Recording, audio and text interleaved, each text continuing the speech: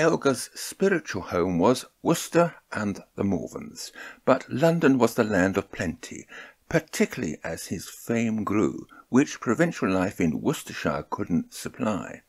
The Philharmonic Society of London commissioned a new work, so Elgar composed an overture about the capital. He called it Cockaigne.